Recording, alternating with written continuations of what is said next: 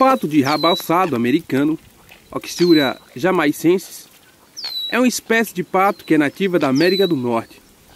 Ele também é conhecido como Pato Ruivo e Ruddy Duck, em inglês.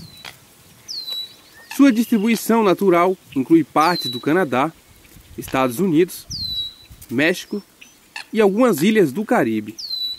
Foi formalmente descrito em 1789 pelo naturalista alemão Johann Friedrich Gmelin. Uma espécie invasora.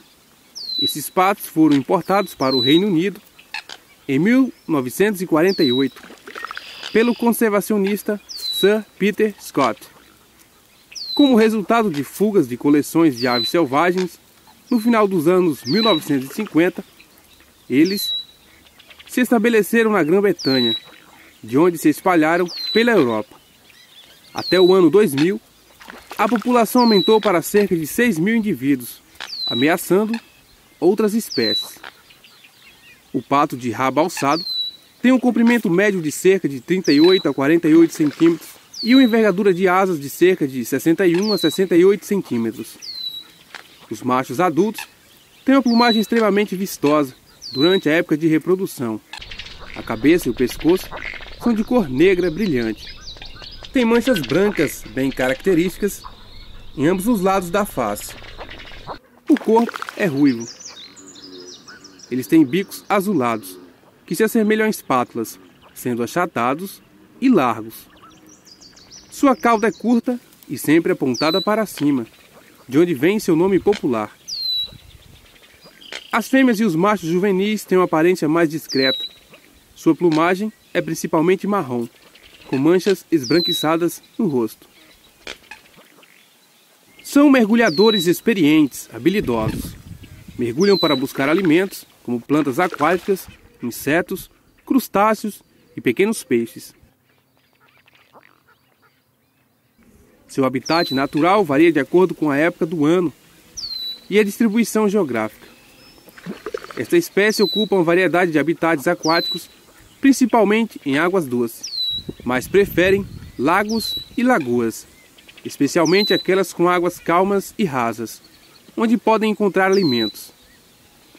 Também são encontrados em pântanos e áreas alagadas, com vegetação aquática densa. Em algumas regiões, eles podem ser encontrados em estuários, baías costeiras e áreas de água salobra, especialmente durante a migração.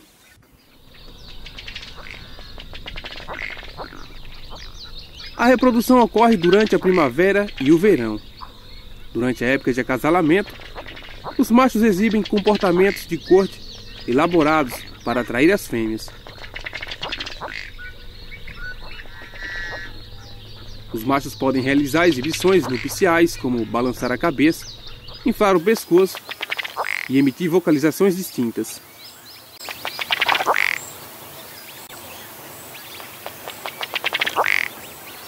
Após o cortejo, os machos e as fêmeas formam pares monogâmicos para a temporada de reprodução. Eles se tornam companheiros exclusivos durante esse período. Os patos de rabo alçado tornam-se especialmente agressivos durante a época de reprodução. Eles podem até perseguir coelhos que se alimentam na praia. Constroem seus ninhos em áreas próximas à água, geralmente em locais escondidos e protegidos, como entre a vegetação densa de pântanos ou margens de lagos. Os ninhos são feitos com materiais vegetais e penugem. A fêmea deposita um número de ovos, geralmente variando de 5 a 15 ovos, em média. Ela é responsável pela incubação dos ovos, que dura cerca de 22 a 26 dias. Põe os maiores ovos entre todos os patos do mundo. Os filhotes são nidífugos, precoces, o que significa que estão bem desenvolvidos e capazes de se alimentar sozinhos logo após o nascimento. No entanto, a mãe ainda os protege e fornece orientação. O pai não participa diretamente no cuidado dos filhotes. Os patinhos tornam-se independentes da mãe 3 ou 4 semanas após a eclosão mas começam a voar por volta dos 2 meses de idade.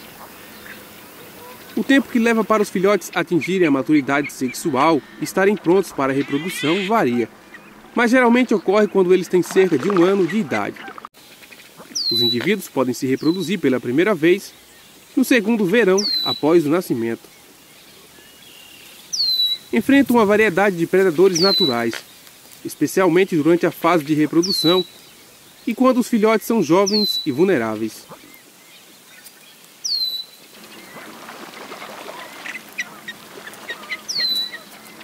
Alguns dos predadores conhecidos desta espécie incluem raposas, doninhas, texugos e outros mamíferos terrestres, que representam ameaça aos ovos e filhotes.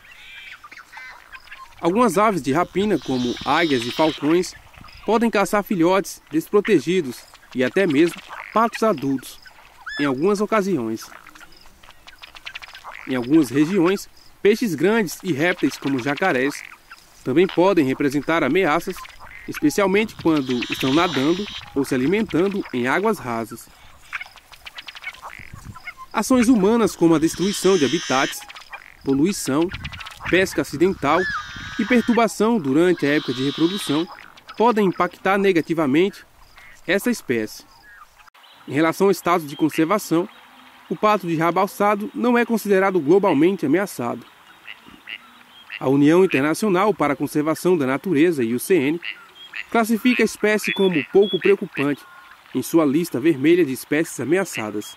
Isso indica que a população global é relativamente estável e não há evidência de declínio populacional significativo ou ameaças iminentes à sua sobrevivência. Se chegou até aqui, não esqueça de deixar sua curtida e considere se inscrever no canal para não perder nenhum vídeo novo. Um forte abraço e até o próximo vídeo. Tchau!